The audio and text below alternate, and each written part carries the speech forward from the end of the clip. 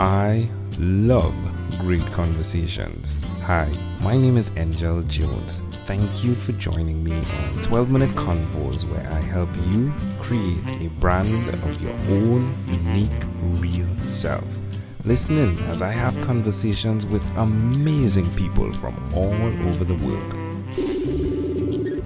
Good night, Vivien Hudson. How are you going on this wonderful, beautiful night? Wonderful. Well, it's Halloween here, so I've just come back from trick and treating with my kids. So they've got all the loot, and I've just got to deal with the fallout from that now. Well, I can imagine the sugar rush at your house. Yes. Hoping that's not going to be too much tonight, but it could be after school tomorrow. That's great. Hey, Vivien, it's a great pleasure to connect with you one more time. Hey, thanks for being here. What part of the world are you in right now? Well, I might sound like I'm from Australia, which I am, but I now live in South Carolina. I moved here about 4 years ago. Oh, that's good. And tell me, which of your talents is responsible for us connecting? So I got a message from you through LinkedIn, and you were looking to interview podcasters. So I guess you found my name. I've been co-hosting a medical ancillary sales podcast for what I guess is almost 2 years now. So I think we've done, I want to say, close to 150 episodes or something. We started with 2 a week, and now we've dropped down to 1 a week because it was just getting hard to think of content. But that's been a lot of fun doing that over the years. We've recently started a doctor podcast, and I'm also about to launch a leadership podcast as well. So I'm going a little bit podcast crazy. Yeah, well, that is great. It's good to know that you're doing it that way. I did get the opportunity to listen to the medical ancillary sales podcast. That was amazing stuff. Like, I really enjoyed it. I think it's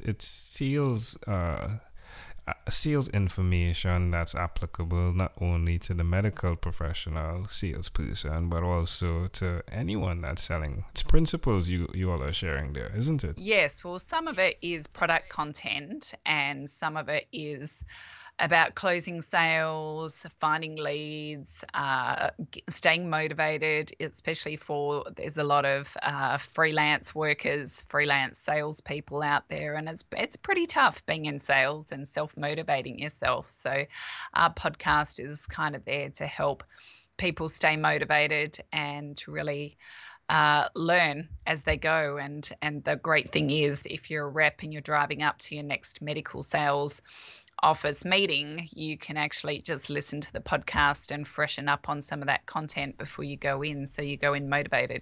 Love the idea. So who did you learn this skill from?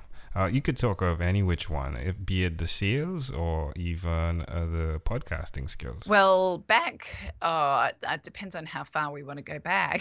But in my career in Australia, I was a pharmacist for many, many years. And when I relocated to the US, I wasn't quite sure what I was going to do, but I thought sales would be a good place to go. And I started working with a medical ancillary company, and I'm with a different company now, but the CEO of that company, we both talked and decided that doing a podcast for the sales reps out there would be a good idea. So we kind of just used our experience through our years of being out in the sales force and just through life, I guess, and that's really helped us to form the foundation of that particular podcast.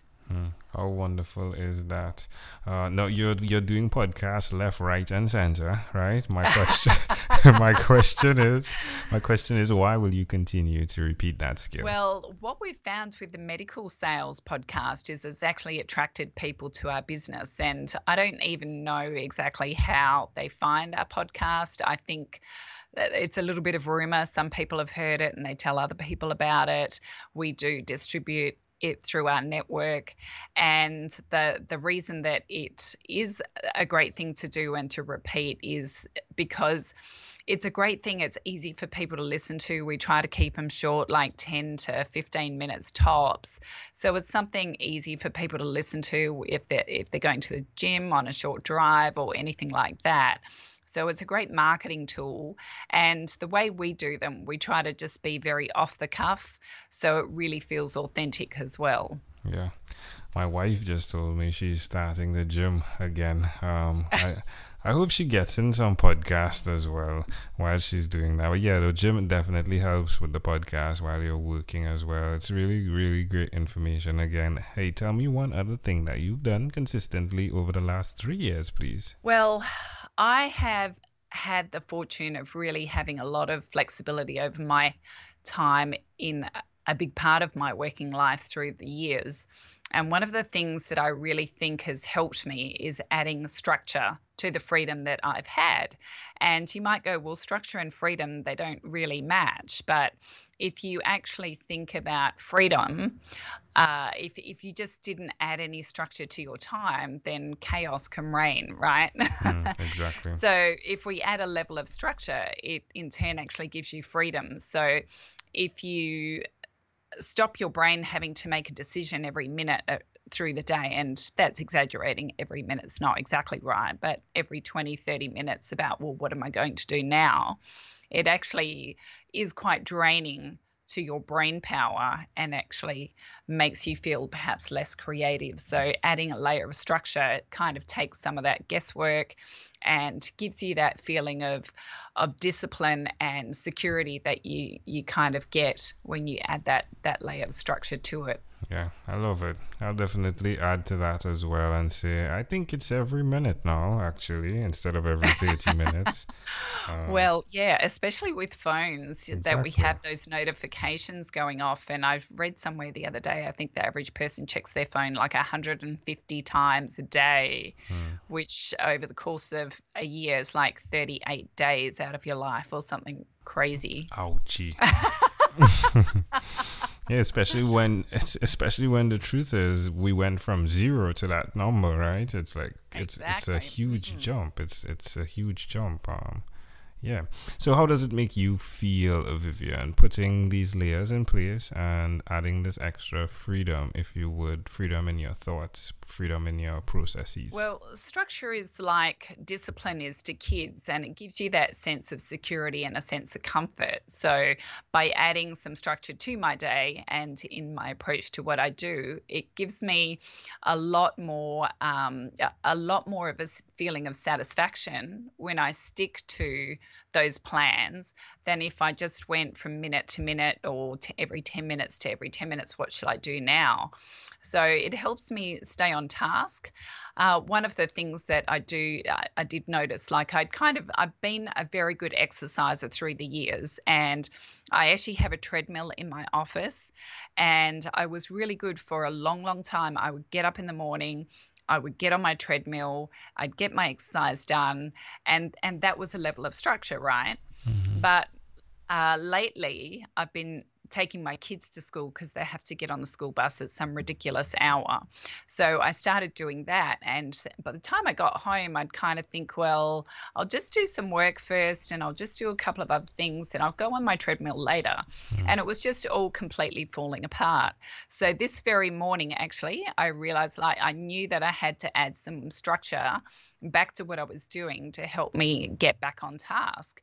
So I actually went to join the gym this morning. So now what I'm going to do is when I drop the kids at school, I'm going to go to the gym straight after that.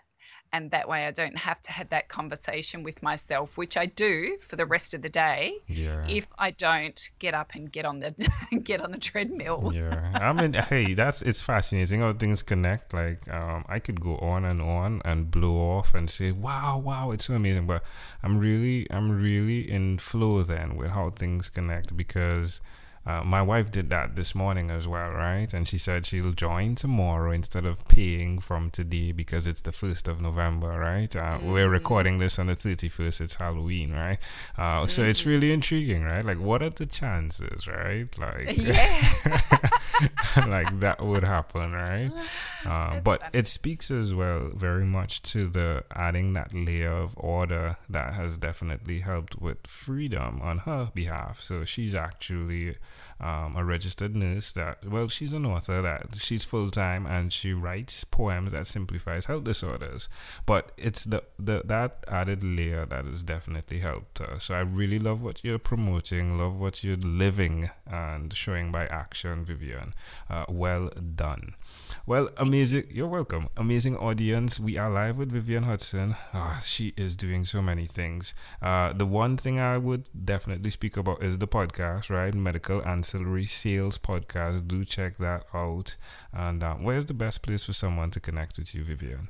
You can find me in lots of different places. I do have, I'm on LinkedIn, and it's Vivien Hudson. That's Vivie for egg, N for Nelly, Hudson. So you can find me on there. I also have a website. It's www.brainbodyandbusiness.com. I do some self-leadership work and really help people understand their concept of mental wealth. That's probably room for a whole nother podcast there. And then you can find me on Twitter at VivHudson1. And also on Facebook, either under my name or under my business, Brain, Body and Business as well. So I'm around everywhere. Yeah, she is. And then look for my podcasts. Yeah, most definitely. Well, let's switch gears for a moment now, Vivien, and let me invite you into my time machine that is surrounded with beautiful, warm, blue Caribbean water. Vivien. I'm coming over there. What is your earliest childhood memory? You know, that was an interesting question. Is if I have to think back, like I grew up the first few years of my life in a very small country town in Australia. And if I go back to those days, I really remember that sense of freedom that I had. So even as a young child back then, and my brother and I, he was just a year older than me, we would ride our bikes around this fairly small town. And it seemed like we just rode such a long way each time we rode. But probably, I mean, if I went back and looked at the distance, it was probably like 4 blocks or something like that. But, you know, when you're a kid, it seems like miles. It's huge. Yeah. So you're riding this bike. How old do you think you were? I want to say, well, I knew that we lived there from the time I was probably 18 months to about 6 years old. So I'd have to say it's got to be somewhere between the ages of 3 and 6. All right. Why do you think this memory is so clear? I guess like our memories are very much connected to our emotions. And I just remember feeling really happy in this time and having that feeling now that I understand that I value freedom. It's probably my highest value out of all the things that I think about, that it really connects to me because of that. So I think that's why it's cemented that happy feeling with freedom in my mind. Yeah. From way back then. It's cool. Well, can I offer an interpretation to the thought picture you created in my mind? Yeah. I just love the idea. So one of the things that is coming up often is people sharing memories with bicycles, right? Where they're riding their bikes. And I think a bike is a really amazing invention because the balance that is required in that is phenomenal, right? Both for the person that's riding it and the brain, if you would, the brain action that's going on. It's a really phenomenal tool for children, coordination, and I could go on. But the thing that came to me when you were speaking is just 2 things. One being how you were mind mapping, if you would, through the blocks, right, in the city, and the fact that in order to have freedom and really enjoy it, you have to be able to take action in it. So it's like I could be free and just wander around, right? But the action part of it, like riding through, the action that's required, the fitness, if you would, it's just amazing. So that you're doing that now, like you're joining the gym again, because the action in the freedom is really necessary, if you would. So that's my take. Okay, I'll take that. I like that. So there we go. If we fast forward to when you were 12 years old, what was your favorite song? Well, I've got to say, I remember getting the single Ebony Eyes by Jack Welch, and I guess it just had this, and I'm not going to sing it for you because I can't sing, I'd scare all your listeners away, but it just had this tune that really stuck in my mind. And I guess I went to school and talked about it. So when I had my birthday party, I actually got the Ebony Eyes single, because back then we used like those little record things, you know, the black discs. Yeah. And that was the first piece of music I actually owned, and I guess that's why that sticks in my mind. I've never heard that song. I'll definitely look for it if I could find it, right? Like I'm seeing Ebony Eyes by Bob Welch. I'm seeing it by Bob Welch. Oh, that's it. It's Bob Welch. It's Bob. Okay. Yeah, it's right. Bob. That was my mistake. I think cool. Jack Welch is the entrepreneur. Yeah. He definitely popped up as well, right? Oh, so I love you mix the entrepreneurship with the talent, the musician. That's pretty cool. It's okay. All right, my friend. Well, we've arrived at our destination, but before we get off of this time machine, there's a small declaration form. So it's yes or no. We're going to move pretty quickly here. Vivien, are you ready? Okay. Vivien, have you chosen someone to pass on your skills to? Well, my kids have to be the obvious target. I have lots of little sayings that I say to my kids that hopefully they'll take forward with them as they grow up and hopefully have their own kids, like things like it's not what you say, it's what you do. I have them think about if something bad happens, well, what can you change about it? And if you can't change it, then it's better to change how you look at it rather than trying to make that bad circumstance change. So my kids are one, but I also do like to public speak when I get the opportunity or on podcasts. And that enables me to send some of the messages that I've learned through the years. I did some coach training and stuff, and I do a lot of self-reflection, and I think that that's really helped me to learn so much and empower me in my own life, and I'd like to pass that on to people that I meet or through the audiences that are willing to listen to me. Yeah, that's great. That's great. Are you married? Yes, I've been married for 23 years, and prior to that, we actually went out for 7 years. So it's been a pretty long time. Yeah, it's like over 3 decades. Like it sounds really great when you say it like that. Like I've been married for over a decade now instead of 10 years, right? Right. It sounds really big, right? It sounds right. You've been together for over 3 decades now, right? That sounds great. Well done, Vivien. Hey, do you have children? Yes, you said 3, right? Yes, I've got 3 kids. I've got an 11-year-old daughter, a 13-year-old son, and a 16-year-old daughter. Wow. Do you believe in God? I believe in like an energy, but I wouldn't call it a God as such. So I think that there's something out there, but I just don't know exactly what I would call it. Do you have an inner circle of friends? I do have friends, and I have different kinds of friends. Ones that feed me in like different ways. So I have this best friend in Australia, and she is awesome because she really keeps me real. So if I'm ever going off on a tangent or something like that, she'll kind of be that person that will give me that virtual slap in the face to keep me real. And then there's the other people that you just like to hang out with because they make you laugh and they're just fun to be with. And then there's others that help me to stretch personally and professionally. So I've got different kinds of friends. What about TV? Do you watch TV for more than 3 hours a day? Oh, never. How about 3 hours a week? It would be, 3 hours a week. Well, Vivien, after 1,001 conversations in 3 months, in 2016, I came up with a workbook, and the name of it is called Yours. It stands for Your Own Unique Real Self. And the idea is as you answer those questions, you uncover your mission, your own unique real statement.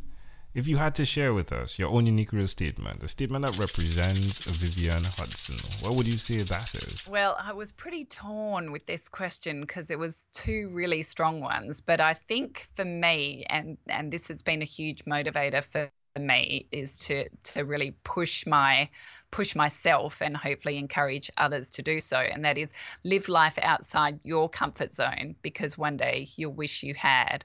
So it's those things that we don't do that we tend to regret more than the things that we did do, even if we did do them and fail. Love it.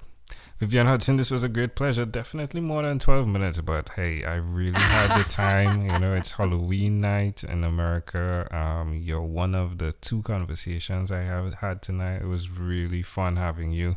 Before you leave, is there anything else you'd like to share with our amazing audience? Yes, there was the other statement that I thought of many, many years ago, and I kind of remind myself of this upon occasions, is always do what you believe in and believe in what you do.